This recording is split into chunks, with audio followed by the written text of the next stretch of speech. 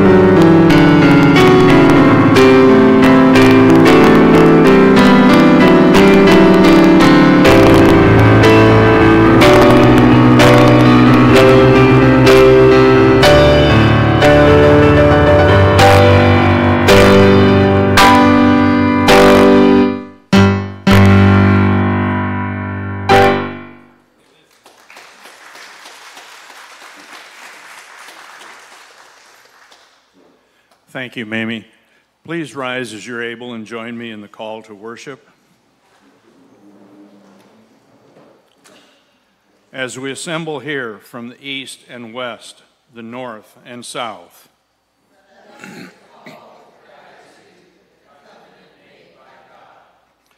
let all the redeemed sing together in praise, rejoicing in the promises.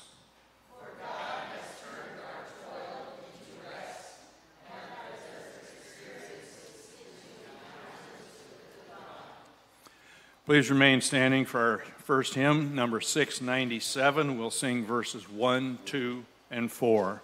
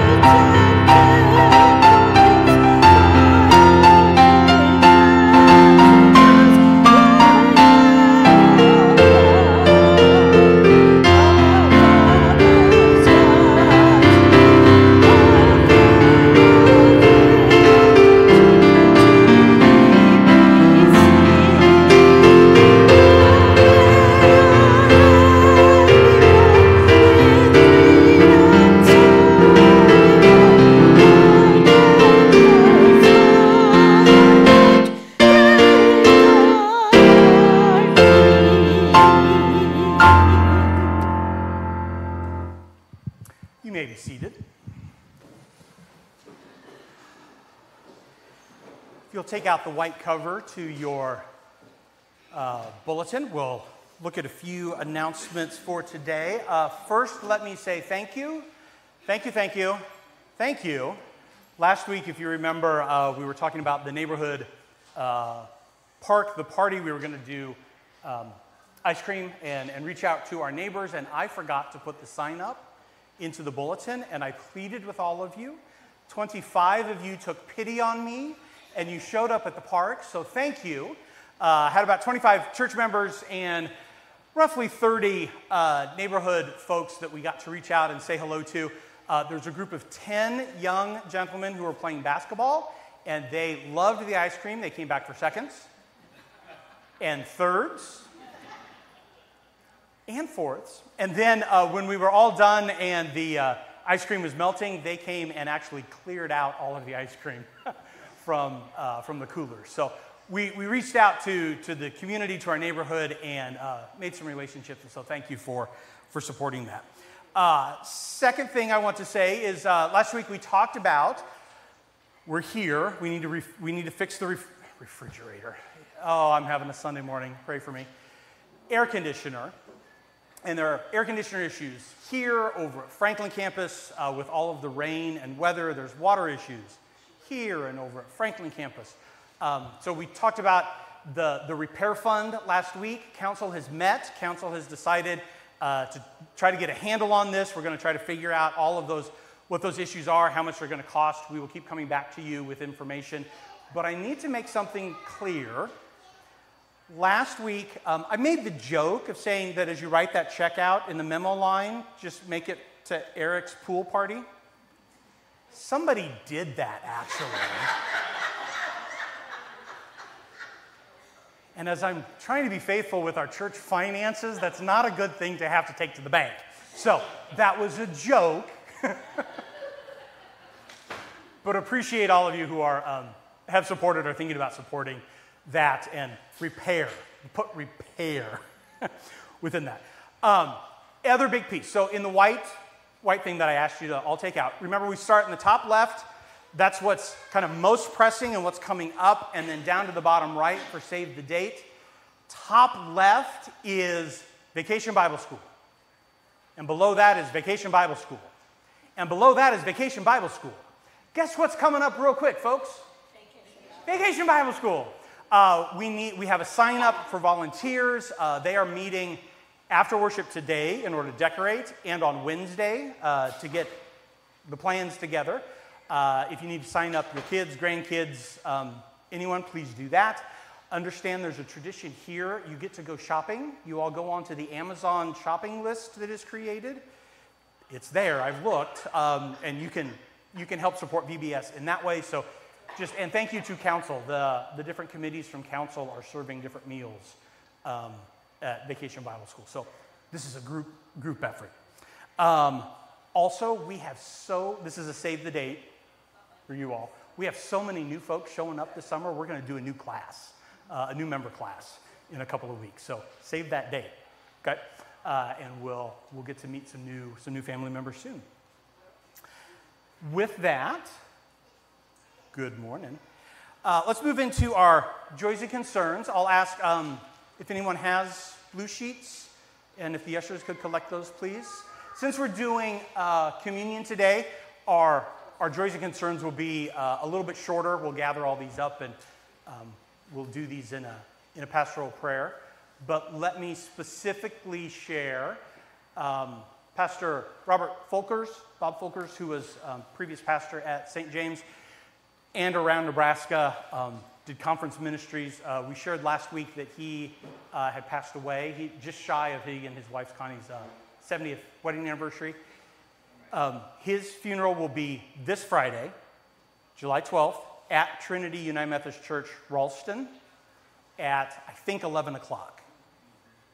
Thank you for verifying that. Okay, so 11 o'clock on Friday at Trinity in Ralston for his memorial service. So if we're not able to make it, I know that we'll be thinking about him and Connie as he did his ministry here. It will be live streamed, and is that through the funeral homes site? Okay, thank you for. Website, you could go to his obituary and click on the link and view it. Perfect. So the funeral home here in town, their website, go to his obituary. There's a link. It will be live streamed in case you're not able to make it in person. Thank you for that information, Mimi. With that, let's take this moment, kind of calm ourselves, clear our minds, share with God what is personally on our hearts. I'll share what's in our blue prayer requests here, and then we'll end with a pastoral prayer.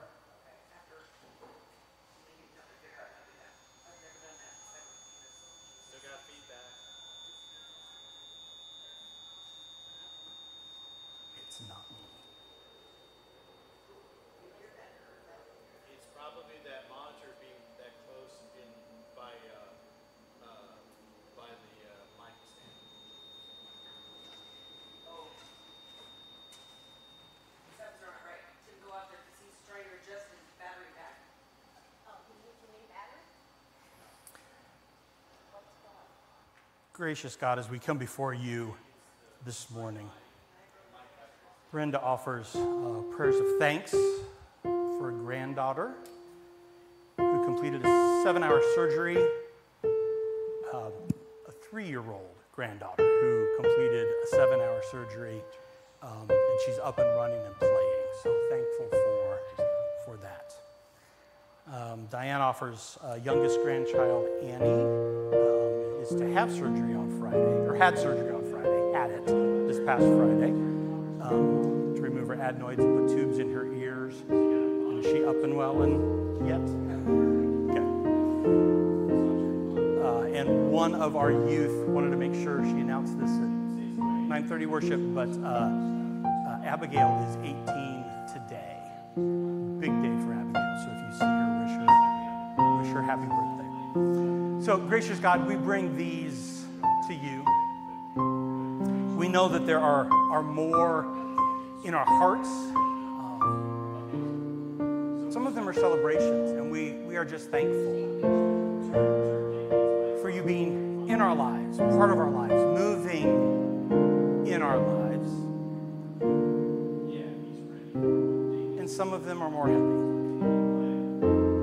Maybe roadblocks we've hit, frustrations,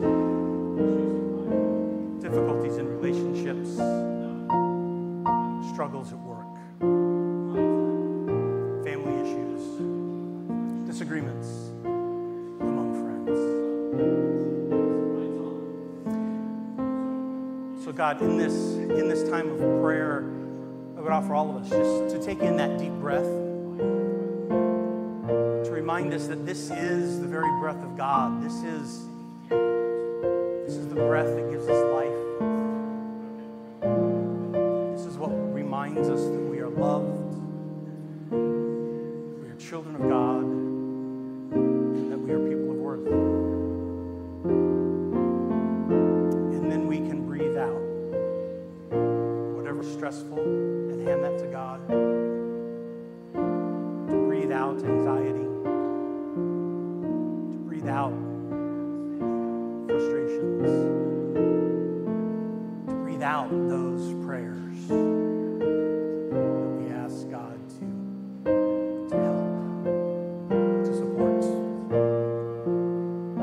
and to fix.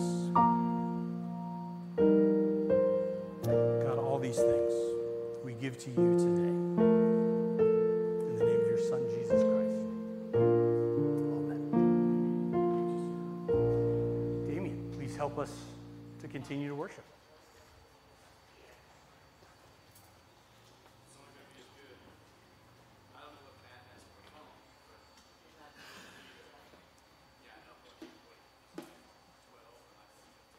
Good morning.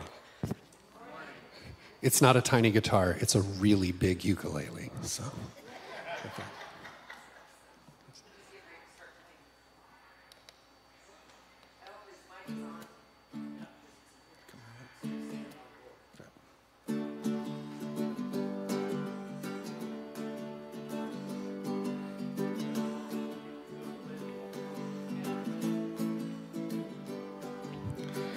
And the river will open for the righteous, and the river will open for the righteous, and the river will open for the righteous someday.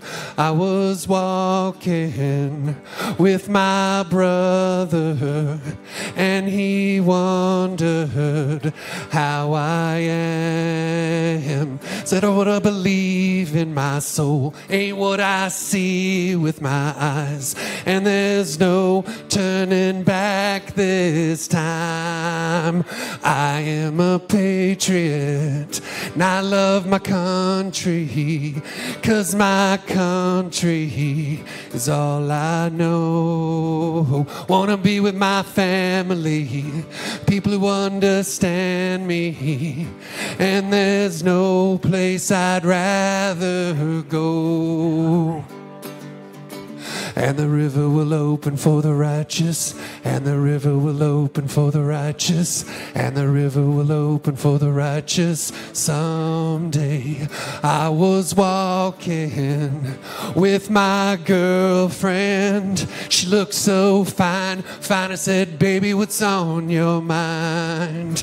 She said, I want to like the lions, release from the cages, release from these rages, burning in my soul tonight.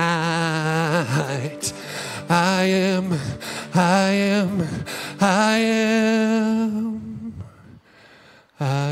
a patriot, and I love my country, 'cause my country is all I know. Wanna be with my family, people who understand me, and there's nowhere left to go.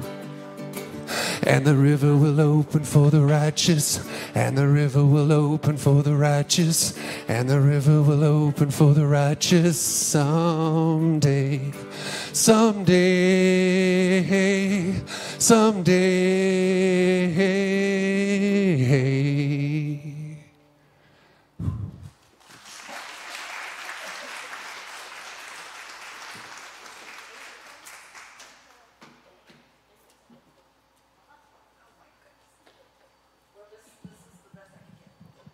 Thank you. Please rise as you're able for the reading of today's scripture, taken from the book of Exodus, chapter 7, verses 1 through 7.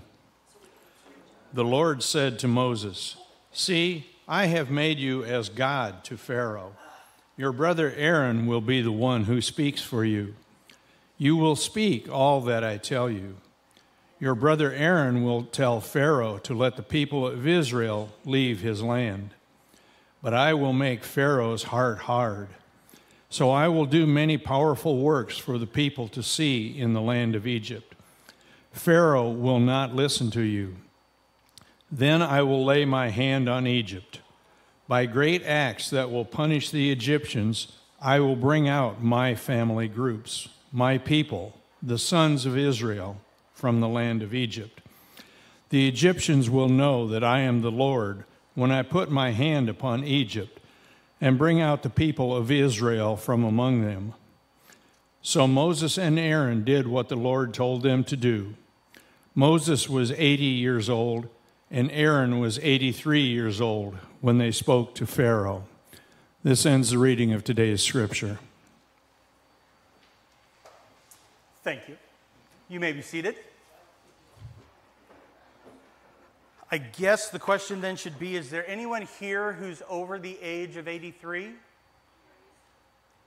You get to retire, but only you. All of us are still having to work into our 80s for that. Thank you for reading that scripture for us. I told some of the youth earlier that I was really jealous that I didn't get to go on the youth mission trip with them. Not for the fact of getting to sleep on a concrete church floor. Not for the fact of having to work really, really hard in the heat during the middle of the day. That's not what I was talking about. What I really like about youth trips specifically and mission trips is the road trip to get there and back. I like the road trips. I like being able to turn up the radio, sing karaoke at the top of my lungs. I didn't say it was singing well, just that I sang loudly. I like being there with family and friends. I mean, you're in the car, you're there together. Did anybody remember as a kid, did you play the alphabet game? The license plate game? Okay, kids today don't know those. Do you know those? Yeah, she's going, I don't know those. But the whole point of really a road trip, the piece de resistance, junk food. Right? I mean, that's just what you eat the whole time. And you don't stop for a rest stop, you stop when you run out of junk food. That's when you stop. So my most recent road trip happened a couple years ago, was moving from Seattle back home to the Midwest, was going to land in Madison, Wisconsin. And along that road trip, in that journey, suddenly from the back seat, I hear those four words. Are we there yet? And then I heard, I'm hungry.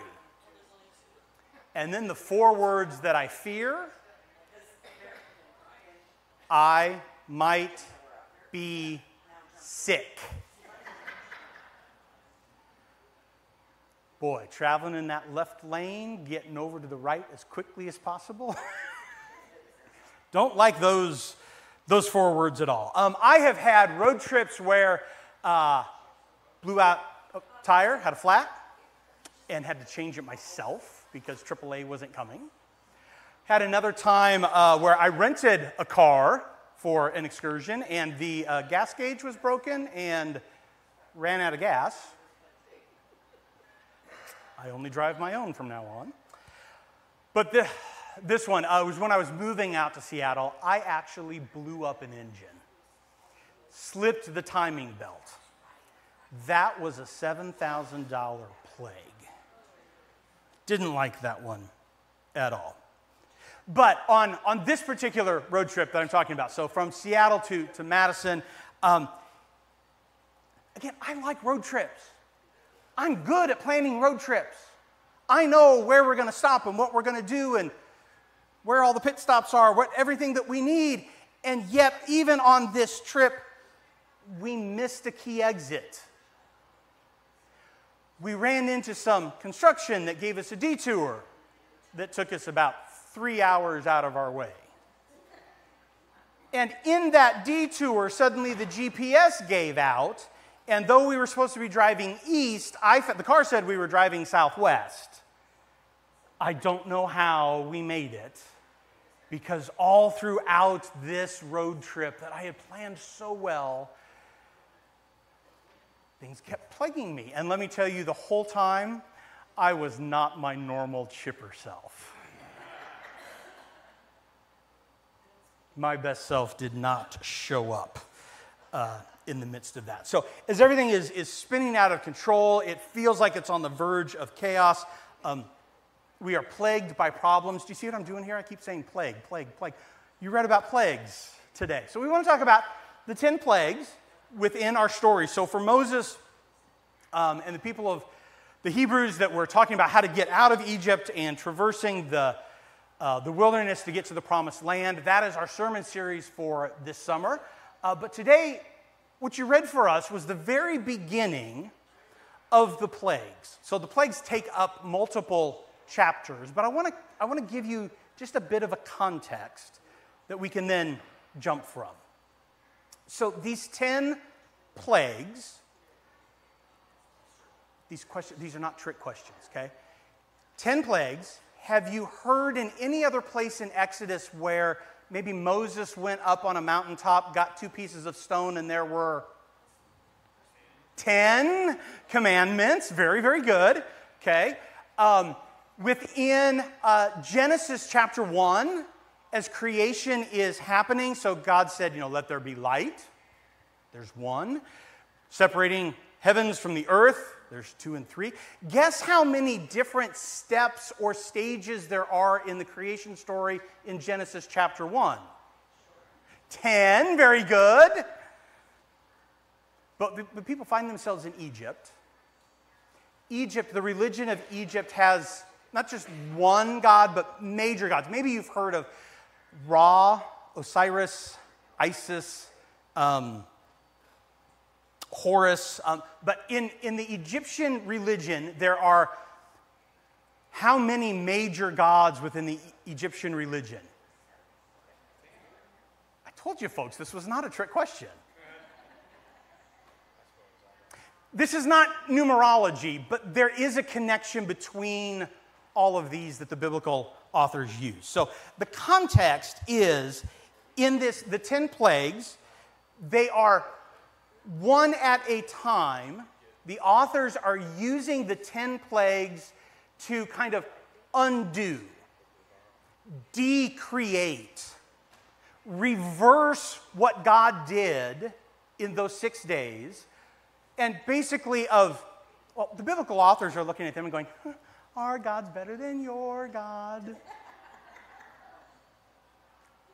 So 1 plague for each of the major gods within Egyptian religion. So that chaos, that decreation that is happening doesn't come all at once, but rather it's 1 day, 1 plague, focusing on one of the Egyptian gods.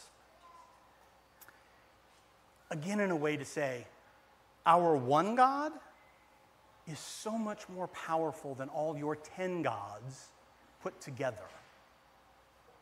This is, as the Hebrews would have read this story or told this story around the campfire, they would have understood this connection between the plagues and creation and the other gods. And ours is better. Na, na, na, na, na, na. But I want to take today the plagues and use that as the launching off point, not just for road trips and how we have plagues, but I want to use plagues as that metaphor to say we are all plagued in life with things that don't go well. They don't go according to plan. I want something to happen and it doesn't happen. You and I have a conversation and I want you to agree with me. And you refuse to agree with me. All of these, what I'm going to call plagues, offer us an opportunity to decide whether or not we are going to react versus respond. Now, here's what I don't know when I was introduced. I don't know if this was said or if you heard this or if you remember this. but somebody in this room has a PhD in behavioral psychology. And it's me. So I want to present to you this morning my dissertation research. I want to share with you that I have found a way that is based in theory, so it's solid, and it passes the empirical test, which means we've tested it, I've done the math, and it works out. But also, it is grounded in the Bible. It is grounded in practices that Jesus calls us to do on a daily basis. And I want to gift it. You don't have to go out and wait for me to write the book and become a New York Times bestseller. You don't have to wait. You don't have to sign up and take my class. Just take out the insert. And it's here. It's for you. It's free. Okay? I just want to share with you when we are plagued in our lives, in our families, in our relationships, in our work, in our church, when we are plagued, we have an opportunity not to react, but instead to respond. So let's start. How many of you watched, do you remember the sitcom Friends? I know it's old, I'm dating myself, right? Do you remember the character Ross Geller? Okay, so in this scene, if you remember, Ross is having an issue. He's being plagued with stress because he has to have a double date with Rachel and Joey. If you remember, Rachel, his girlfriend, the one that he's loved since, high school, and Joey, his best friend. And so in this scene, he comes out of the kitchen. He has made a pan of enchiladas. He's taken it straight out of the oven. He has no oven mitts on, and he's holding the hot plate of enchiladas, and his voice is getting higher and squeakier, and they just ask him, Ross, are you okay? And he's like, I'm fine. Really, I'm fine. I don't know what's wrong with my voice. I'm fine. Shift scenes. This comes from a movie, The Italian Job, the newer version. So Mark Wahlberg and his mentor, Kiefer Sutherland, are art thieves, and they're getting ready for their next job, and the mentor looks at the younger thief, the mentee, and says, how are you feeling? And Mark Wahlberg says, I'm fine. And the two of them look at each other, and in unison they say, you know what fine stands for, right? Freaked out, insecure, neurotic, and emotional. How many people here today are fine? I'm going to tell you that according to research, most of us are fine. And by fine, I mean fine. We're not fine. We are reactive. The big word, you don't have to remember the academic words. I only tell them to you so that way I can puff myself up to let you know that I have a PhD. It's the only reason I say them, okay? The term is self-differentiation. What it means is our level and our capability to be able to manage that stress and that anxiety. Some of us manage it better than others. We learn this, how to take care of our stress and manage all that. We learn that from our families. Some of you grew up in wonderful families, and you have a high level of differentiation, and you handle life pretty well.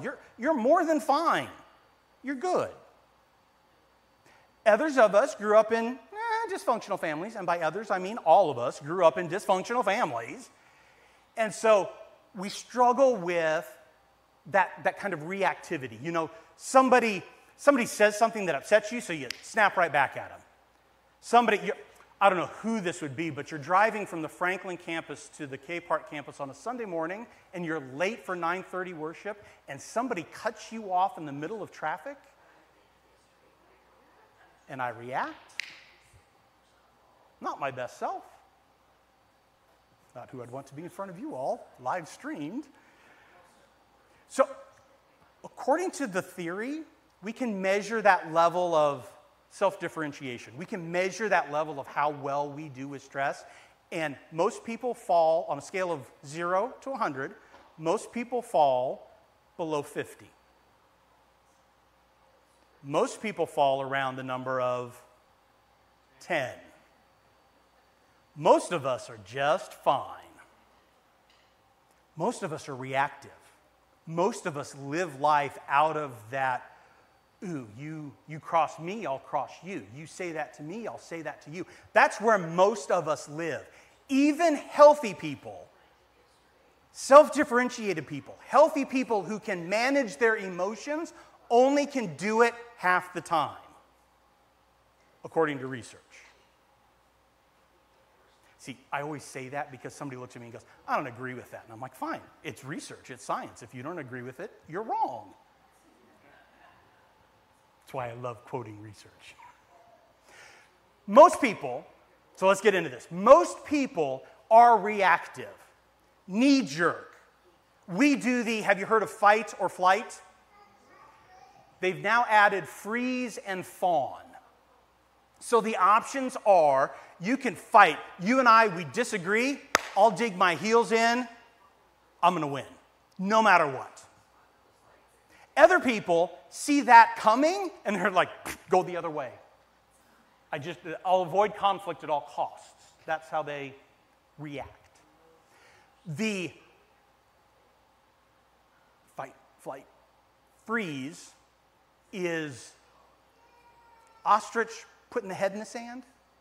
If you just ignore it long enough, maybe it'll go away. My mom told me that while I was growing up. Finally left for college.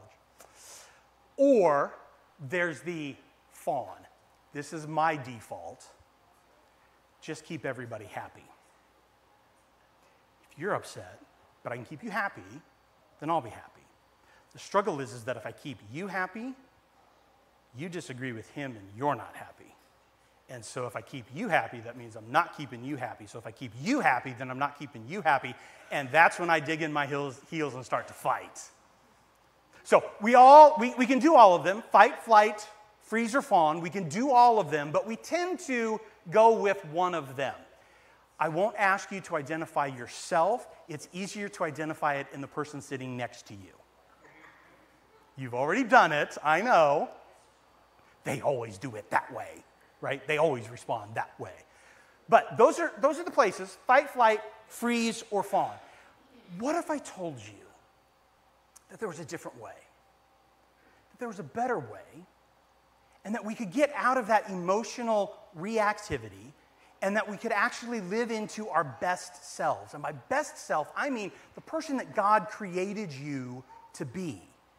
And we can get from there to here 4 easy steps. They are quick. They're about these exercises are about 60 seconds long, each one of them. Did I say that they were based in theory, empirically validated? That means I did the math.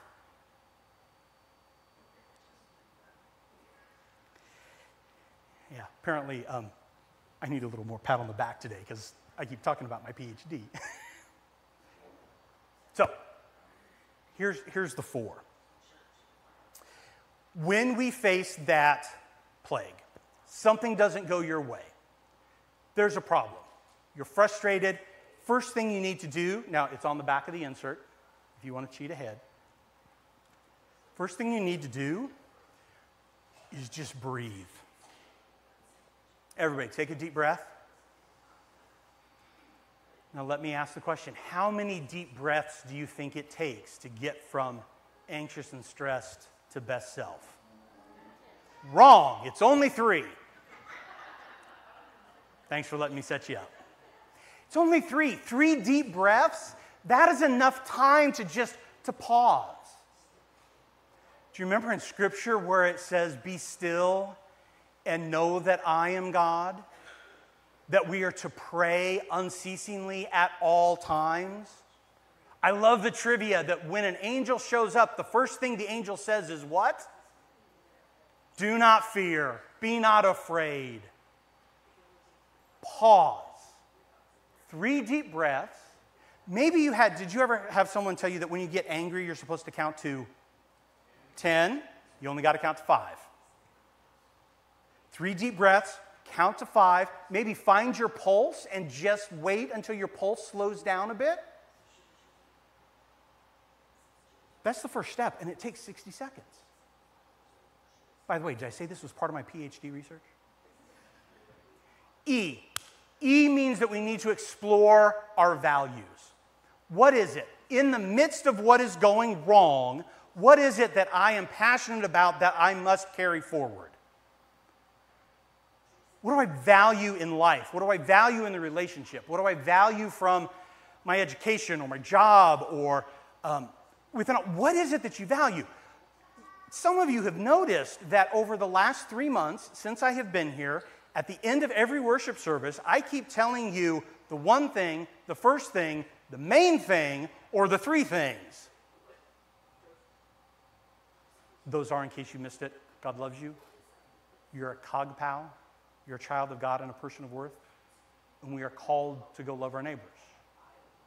Guess what those are? Values. It's like I've been brainwashing you. I mean, manipulating you. I mean, motivating you the entire time. A few of you came up to me and you started sharing stories from, well, yes, I learned that when I was in grade school or in preschool, the song Jesus Loves Me, that's all I know. That was supposed to be a joke, but wasn't funny, obviously. Some of you have come to me and said, that's kind of basic, isn't it? It's kind of elementary. And my response has been, or is it foundational? Because there's a difference. Sure, basic. Jesus loves me. It's all I've got to know. But there are some people in this world who don't even know that. And if we don't know that foundational value, we're a Kiwanis Club. Find that value that you're going to hold on to. Then we can move. All of that is the inside stuff, intra-psychic. That's what's happening inside of us. But then there's stuff that's happening between us. So we move to the S. That means to step back. Big word is distancing. It's just kind of take a step back, distance yourself, ask that question, well, okay, you and I are arguing. Why are you wrong? Better question of, what might you be thinking? What are you feeling? What is that person's perspective? Because if that perspective is different than mine, we're starting at 2 different places. We may be talking about the same thing, but we're coming at it from different directions.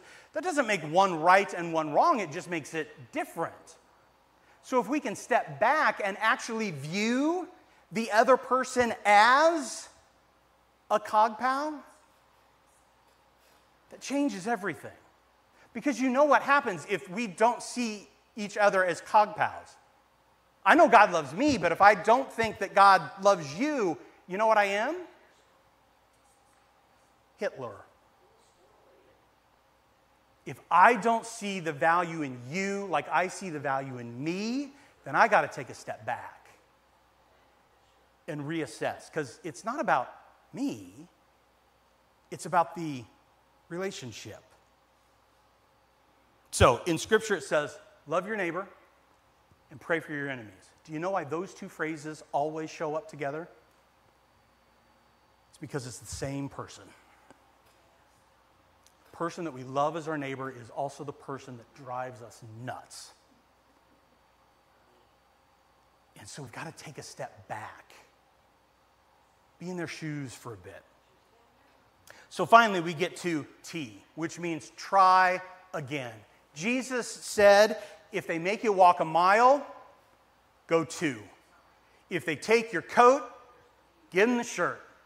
If they slap you on one side of the face, turn the other cheek.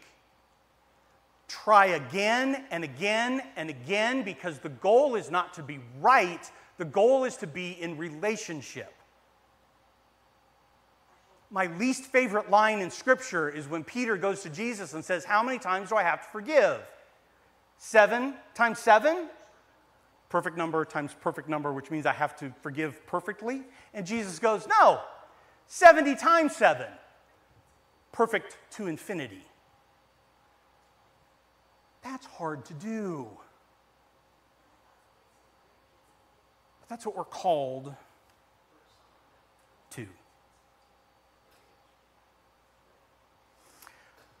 So let's wrap this up. I love it. Even this morning, some folks have come and asked questions of, okay, we've got the answer, who do we tell? How do we make all of this happen? And I'm going, it starts with you. And it starts with me. It really comes down to that point of having to understand that the Christian walk, what Jesus is teaching us, if I might borrow, the main thing, Jesus never tells us to be right. Jesus tells us to be in relationship. When I'm anxious and I'm stressed, I go to being right. But for my best self, I can show up in different ways. I don't know where it's coming from. It's got to be a God thing. Because I can interact with people on a different level. The other piece is to understand that for we as Christians, we have been taught so much that the end goal is peace. Have peace at all costs. Peace. Avoid the conflict. Peace. You know what that's called? Flight. Nowhere in Scripture does it say that the end result will be peace. What it asks us to do is that if I show up as my best self and you show up as your best self, even though we still might not agree, even though we might have different perspectives, we will still honor and respect. The relationship will be intact. And from that, the result, the end point, the nice icing on the cake is that peace happens. See, peace is a gift from God after we do what God calls us to do.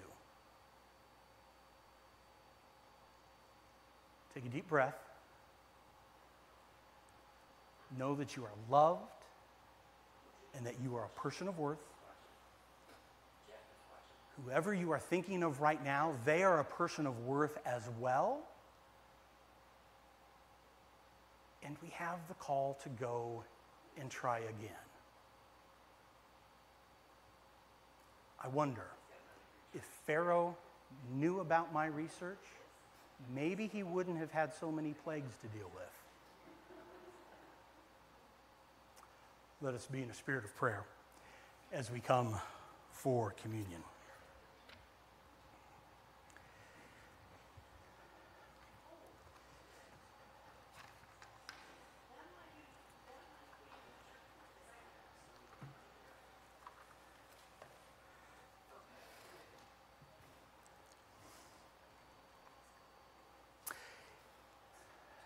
We're on page number 9 in the blue hymnals in front of you. So on page 9, so it's normally up on all of our screens. If you can respond in the boldface type, you might have it memorized already, but words are there in case you need it. So, the Lord be with you. Lift up your hearts. Let us give thanks to the Lord our God. It is right and a good and joyful thing always and everywhere to give thanks to you, Almighty God, creator of heaven and earth. You formed us in your image and you breathed into us the breath of life. When we turned away and our love for you failed, your love for us remained steadfast. You delivered us from captivity. You made a covenant with us to be our sovereign God, and you spoke to us through your prophets, the first being Moses. And so today, with your people here on earth and all the company of heaven, we praise your name and we join together in the unending hymn. Holy, holy, holy Lord, God of power and might, heaven and earth are full of your glory. Hosanna in the highest. Blessed is he who comes in the name of the Lord. Hosanna in the highest. Holy are you and blessed is your Son, Jesus Christ.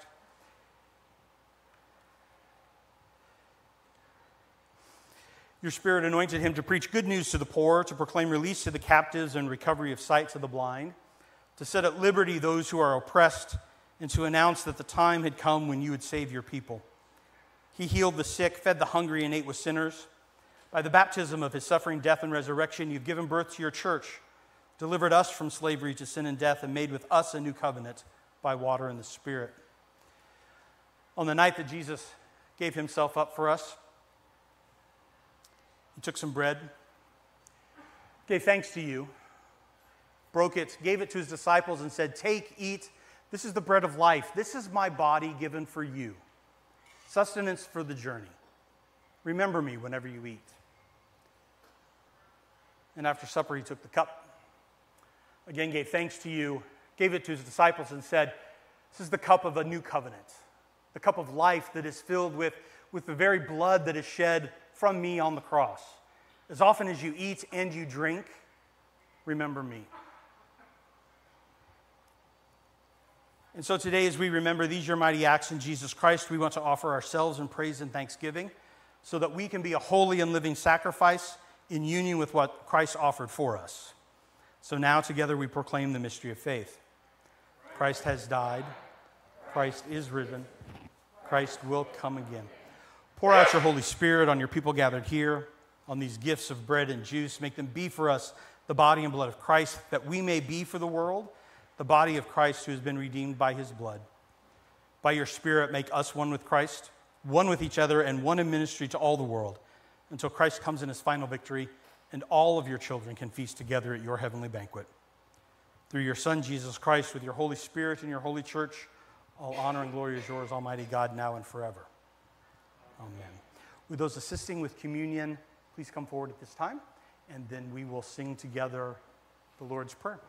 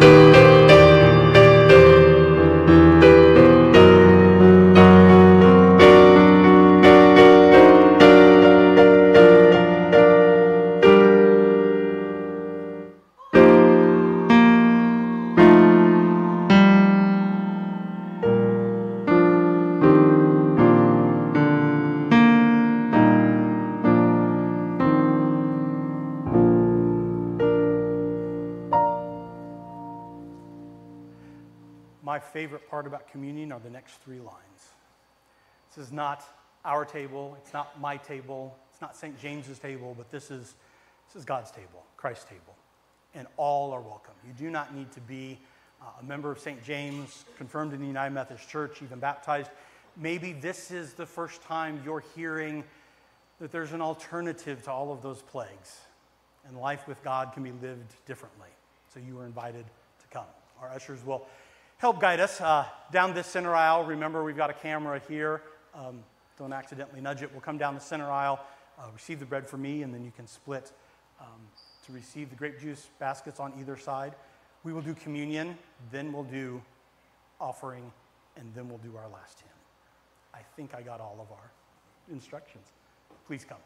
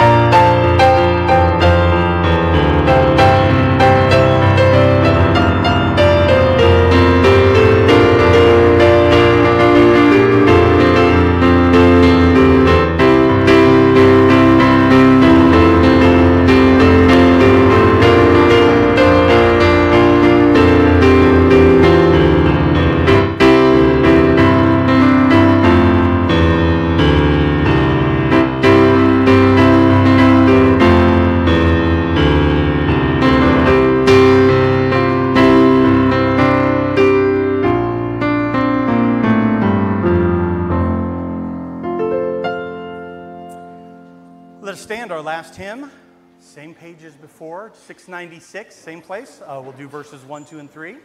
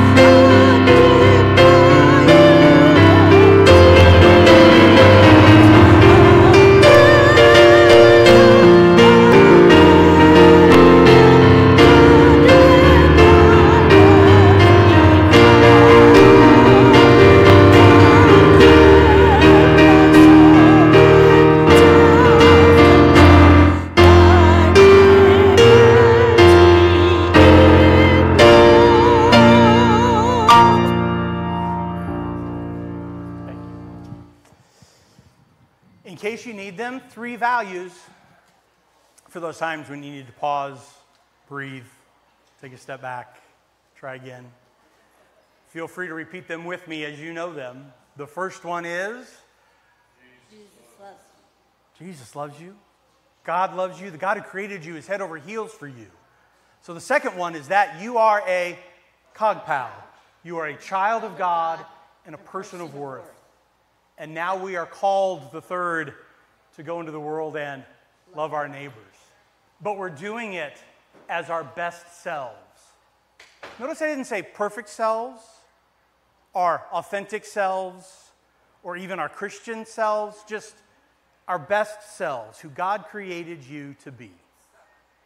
Let's go serve. Amen.